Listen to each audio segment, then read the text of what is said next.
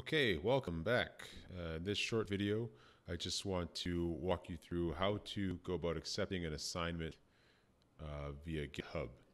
So you should have received an email or a message that has an assignment link in it. So this is again my inbox here just as a sample. And today I'll just walk through going through the practice assignment exercise that you can work through for exactly the reasons it's posted for practice. So you should get something like that. I've got a link here to the assignment, and so I'm just going to click to follow that link. And then it's going to bring up a page the first time you try to access one of these assignments via GitHub Classroom. So what's happening here is GitHub Classroom needs access to your account so that it can work with it in order to automatically pull in and create a new repository for the assignment and assign the appropriate collaborators, which would be me, and permissions, et cetera, et cetera. So you don't have to worry too much about this. Just go right ahead and authorize GitHub. Make sure you see authorize GitHub Classroom. Allow that to happen. And they'll get redirected. It's going to say, hey, we need some additional permissions to do some of the things that I had mentioned already. It does give you a breakdown of what those are. Again, I'm going to authorize GitHub. So that should bring you to this particular page. If you don't see a screen appearing that says join the classroom, because this is your first time following the link, just copy or follow the link again from your email, and then you should be able to get access to it. If it comes up with a 404 message or something like that, just re-click on that link after you've gone through the granting GitHub the permissions, and then hopefully it should bring you to the screen where it asks you to join the classroom. And then, gives you some information here about it. And then take a moment here to scroll through and find your name. And what's going to happen here is if you go through and find your name, you can associate your GitHub account with your account in Moodle, back on DMIT's Moodle page. And that's going to allow me to know who's submitting what by their name rather than having to know what specific account you've created on GitHub. So go through, find your name, associate your account with yourself. The account that I'm using doesn't have a name, so I'm just going to skip over to the next step. And then it's going to ask me to accept the first assignment, first GitHub project. Okay, and then it says here, once you accept it, you'll be granted access to this repository in the CPSC 1012 organization on GitHub. So the CPSC 1012 organization is just a top-level organization that's used to manage all of the repositories that are being used as templates for the particular classroom that we have. You can visit that if you like, but there's no reason to go there. All of the content for the course is on Moodle. So anyway, you don't have to worry too much about this. Just say, yeah, I would like to accept the assignment.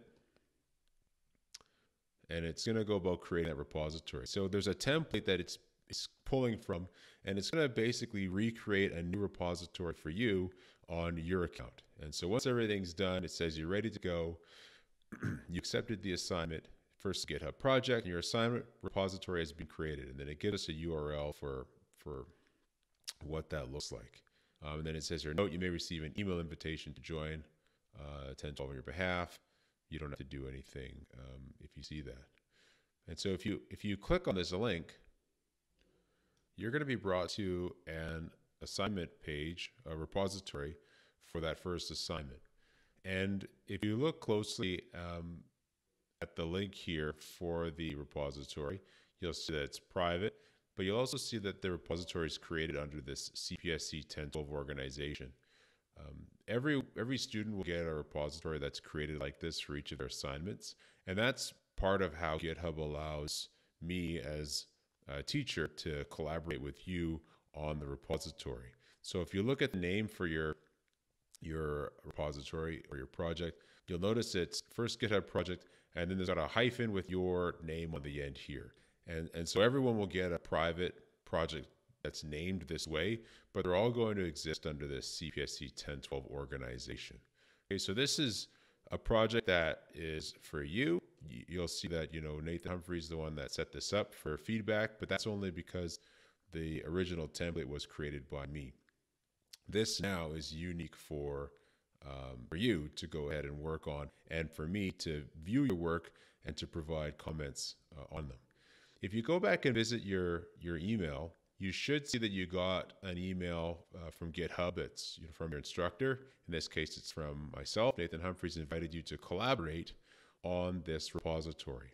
Okay, and so that's why we've decided to use GitHub Classroom for these assignments, because it gives, again, a nice, easy way for you to update your work and for me to get notifications of those updates and also to provide comments on those updates should they be necessary.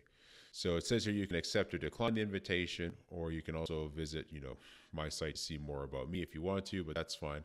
The invitation will expire in 7 days. So if we click on this option here to accept or decline, again, it brings us back to the same location where we can begin to work. So I just wanted to point out that you'll get that email. Don't be put off by that, but that's fine. Once you're here, everything should be okay and good to go. And so that's all there is to accepting your first assignment from CPSC 1012 for GitHub. And a follow-up video, I'll walk through how to make updates and make changes to your projects.